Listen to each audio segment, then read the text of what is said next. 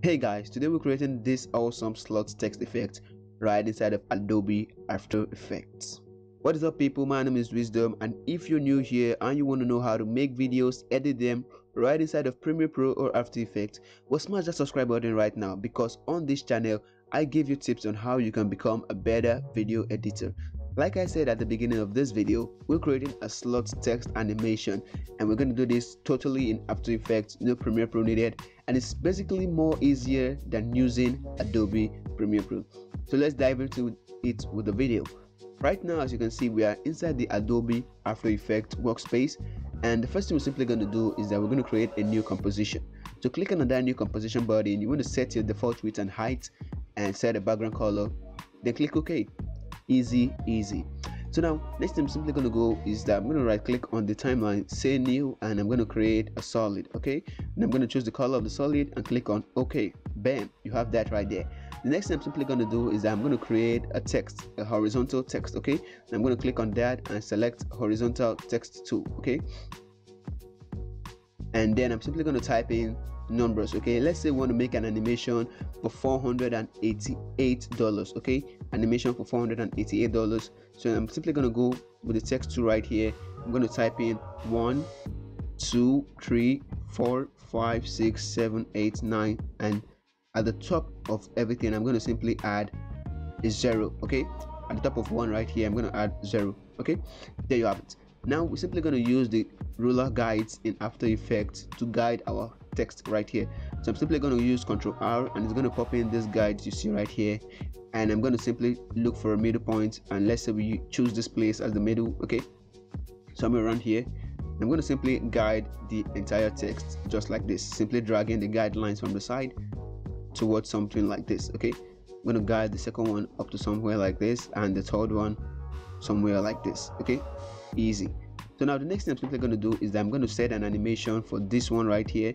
Let's say I set an animation for the position, and remember I said we want to make an animation for $488. Okay, so we're simply going to create an animation right here. But first of all, select the V tool and make sure the 0 sits on top of the line just like this. You can use the arrow keys to simply move them if your mouse doesn't work very well.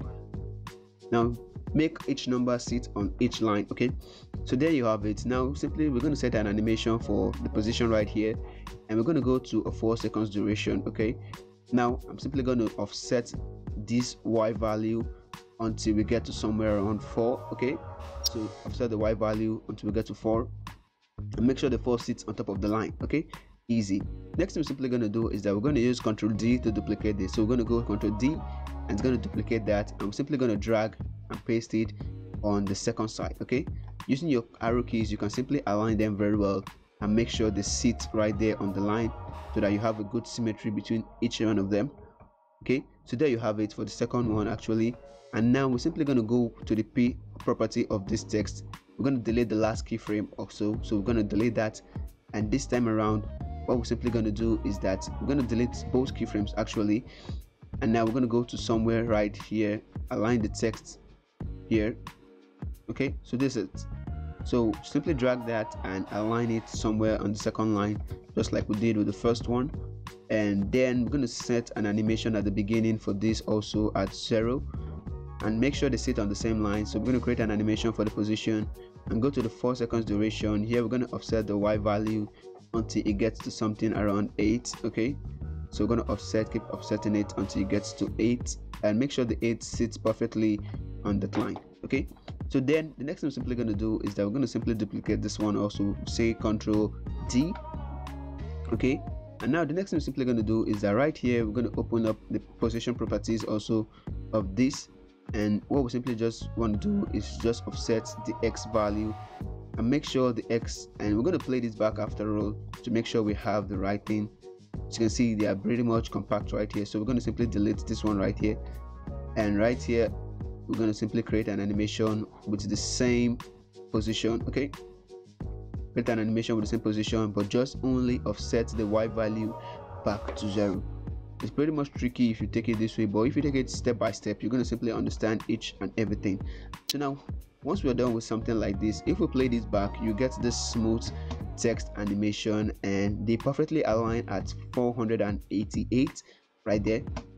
So the next thing we're simply going to do is that we're going to simply mask out the rest of the part. But first of all, before we do that, we simply want to click on Shift and select the 3 text layers. Right click on all of them and say pre-compose. Set our composition name as text.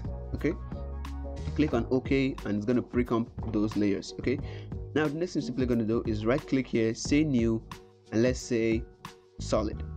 Now we're going to choose our solid color, let's say white. Okay, and click on OK and say OK. Now we have a white solid there. Right click on the solid and say pre-compose and say white solid comp. Click on OK. Now we're going to create a mask. Okay, using the mask tool, we're going to simply know that this is the line for the 4 numbers, so we're going to mask from something around here. Okay, as you can see, we pretty much covered the entire thing there. So the next thing I'm simply going to do is that we're going to click on this property right here and say alpha matte white solid. Okay, this is the blending option from the text layer, so we're going to click on alpha matte white solid, and you see the rest of all the numbers and letter goes away, leaving only the area that we actually maxed out. Okay, now playing this, you get that same animation but with only 3 numbers, which is the 4, 8 and 8. So the next thing I'm simply going to do is that we're going to add in some $sign right there.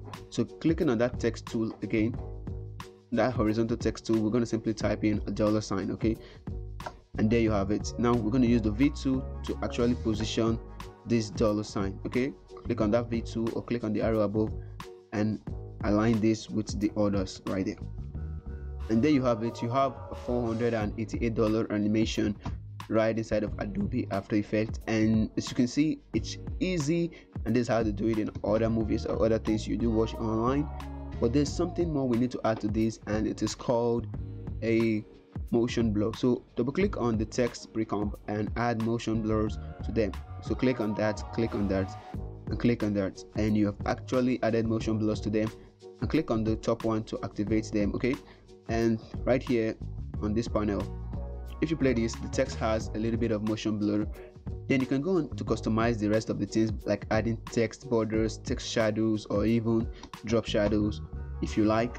But this is basically the beginning of it, and this is how you can create a slot text effect right inside of Adobe After Effects. If you like using Premiere Pro for this instead, I've created a tutorial which I'm going to link into the cards, so you can check that tutorial and see how you can actually create this same kind of effect using only Adobe Premiere Pro. That was it for this video, guys. If you love this video, simply smash the like button down below. It helps me a lot, guys, and it also helps the YouTube algorithm to push out this video. And also, if this is your first time here and you want to edit like me, you want to know how to edit right in Premiere Pro or After Effects, then click the subscribe button down below. It takes no time, it doesn't take any money. Just click that red button right now, and I'm going to see you in my next video. But before I go, guys, check out the 2 videos on the end screen. These are the top performing videos on the channel right now, so click on them and go watch them.